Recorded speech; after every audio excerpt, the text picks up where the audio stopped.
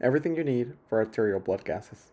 There's several labs that you need to memorize. You need to know pH is 7.35 is 7.45. You also need to know that when a pH is below 7.35, it's considered to be acidic, and when the pH is above 7.45, it's considered to be alkaline. You need to know that CO2 is 35 to 45, and that CO2 is acidic.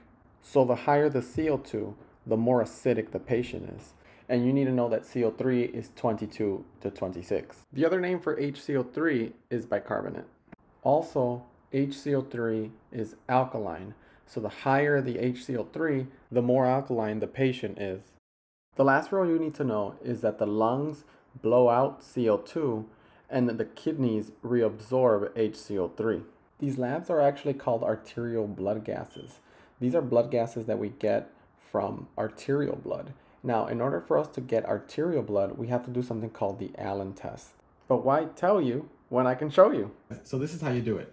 Can you pump your hand and then make a fist? All right, so now I'm gonna occlude the radial artery and the ulnar artery. Now I want you to open your hand, and then I'm gonna release the radial artery. And we see that the hand gets perfused again. It starts turning red. That means the artery is good. Okay, can you do that again? So I'm gonna occlude them again. Then I'm gonna let go of the ulnar. And we see the hand turn red again. This has to happen within 6 seconds for the artery to be good to be used for an ABG. So that's how you do the Allen test. All right, let's get started on understanding these ABGs. So the first one we're gonna talk about is respiratory acidosis. Now, think about what happens when someone doesn't breathe. What happens to the CO2? Are they blowing it out or are they keeping it in? They're keeping all their CO2 in. And if you remember one of the rules I said earlier, CO2 is acidic. So if they're keeping all their CO2, then they're getting acidic. So who gets respiratory acidosis? It's anyone who's not breathing good, like patients with pneumonia, COPD, pulmonary embolisms, acute respiratory distress syndrome, and patients who are choking. And this is how the ABG will look. The pH will go down and the CO2 will go up. Make sure you take note of those arrows. So what can we do for these patients? Well, if the issue is not being able to breathe, then we have to help them breathe. So what can we do? We can raise the head of the bed. We can give them oxygen. We can give a medication called albuterol to open up the bronchioles. And if we really have to, we'll do something called mechanical ventilation, which means the doctor will intubate the patient, put a tube down their throat, and then connect them to a machine to help them breathe. All right, so now let's talk about respiratory alkalosis. Now, if respiratory acidosis was not being able to breathe, then respiratory alkalosis is breathing way too much. Patients with respiratory alkalosis are breathing so much that they're blowing out all their CO2. And if you remember, CO2 is acidic. So if you blow out all your CO2, you're losing all your acid and all you're left with is alkaline. Now, if you're wondering who would breathe way too much, the answer to that is anyone having anxiety. So panic attacks cause the patient to breathe too much, causing them to lose all their CO2, losing all their acid. So if the patient loses all their acid, then how will the ABG look? It'll look like this. The pH will go up and the CO2 will go down. Make sure you take note of the arrows. So what can we do for these patients with respiratory alkalosis? We give them a paper bag. So if they're breathing out all their CO2, then we give them a paper bag so that way they breathe back in their CO2. Now in the hospital, we don't really have paper bags laying around everywhere. So what we do is you give them a face mask and you don't turn on the oxygen. That way they breathe back their CO2. All right, now we're moving on to metabolic alkalosis. Now, the main person who gets metabolic alkalosis is anyone vomiting or being suctioned with an NG tube. Now, why does this happen? Well, just think, what's inside your stomach? Inside your stomach is acid. So if you vomit a whole bunch, then you lose all your acid. Same thing with being suctioned. You're losing all your acid. If you lose all your acid, then what's left in the body? It's only alkaline that's left. So how does the ABG look? The pH will be up and the HCO3 will be up. Keep taking note of those arrows. Now, the treatment of metabolic alkalosis really involves treating the cause, but you can also give a diuretic, such as acetazolamide, to increase the amount of bicarbonate that's being excreted. The last acid-base imbalance we need to look at is called metabolic acidosis. Now, I like to call this metabolic acidosis. Now, what do I mean by that? Diarrhea. Metabolic acidosis is caused by diarrhea, but it can also be caused by several other things, like renal failure or DKA. This is how it will look. The pH will be down, and the CO3 will be down. And for the last time, memorize those arrows. The treatment for metabolic acidosis involves treating the cause as well. You want to stop whatever's causing the diarrhea. You want to fix the renal failure with dialysis. And then you want to treat the DKA with insulin and fluids. So specifically for the NCLEX, they're going to give you a disease or symptoms, and then they're going to ask you what type of acid-base imbalance is it. So let's take a look at this example. It says the nurse is caring for a patient that has had C. diff for the past 2 weeks.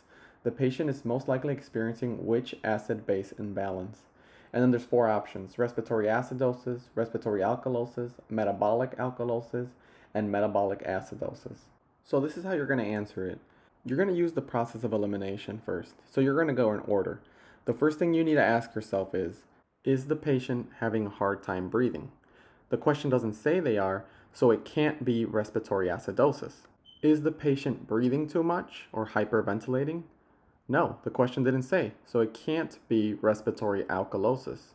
Then you need to ask yourself, is the patient vomiting? The question didn't say they're vomiting, so it can't be metabolic alkalosis. So if the patient is not having a hard time breathing, and they're not breathing too much, and they're not vomiting, then it has to be metabolic acidosis. And in this case, it is metabolic acidosis. C. diff is a disease that causes a lot of diarrhea. Alright, now we're going to learn to read blood gases. Now, everyone has different ways of doing this, so if you have your own way that works for you, then that's great. Keep doing it as long as you get the answer right. But otherwise, this is the way I do it. So here's our problem. We have a pH that's 7.05, a CO2 that's 35, and a CO3 that's 15. So ask yourself, are any of these out of range? If the answer is yes, then this is an acid-base imbalance that you have to figure out. So the first thing you need to do is draw arrows on the pH, the CO2 and CO3. So your pH is down, your CO2 is even, and your CO3 is down. Now the reason you memorized all those arrows before is because of this. It's called ROME. It stands for respiratory, opposite, metabolic, equal. That means if the arrows are going in opposite direction, it is a respiratory problem. If the arrows are going in equal direction, it's a metabolic problem. And in this case, all the arrows are going in an equal direction. So this is a metabolic issue. So we're going to write down metabolic. Now, how we figure out the second part of this is by looking at the pH. Is the pH low? Then it's acidic. If the pH is high, then it's alkaline. And in this case, the pH is low, so it's going to be acidic. So this is metabolic acidosis. All right, now I'm going to teach you how to do compensation with these ABGs.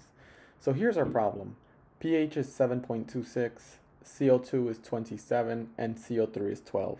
So the first part is the same. We're going to figure out the ABG like we did last time. So we draw our arrows.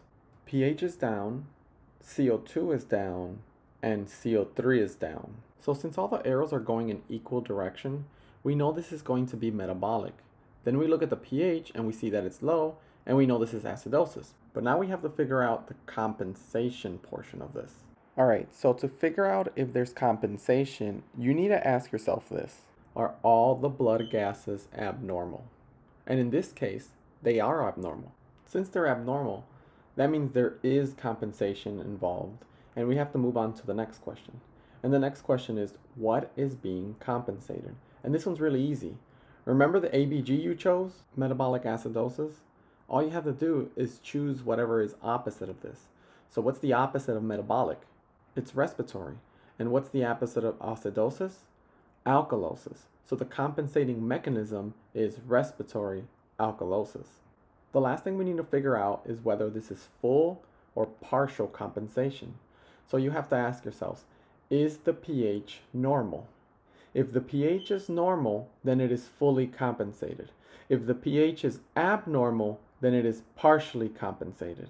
And in this case, the pH is 7.26, which is abnormal. So this is going to be partially compensated. Alright guys, so now I'm going to show you one of my favorite websites to practice this. It's called abg.ninja. And in this website, you can practice a whole bunch of ABGs. So here, we go to arterial blood gases right in the middle. And then let's try one. Alright, so the pH is low, the CO2 is normal, and the CO3 is low. So this is going to be metabolic. Since the pH is low, it's acidosis. And then to figure out compensation, I ask myself, are all ABGs abnormal? And I take a look at CO2 and CO3. And I see that while CO3 is abnormal, CO2 is not abnormal. So there's no compensation.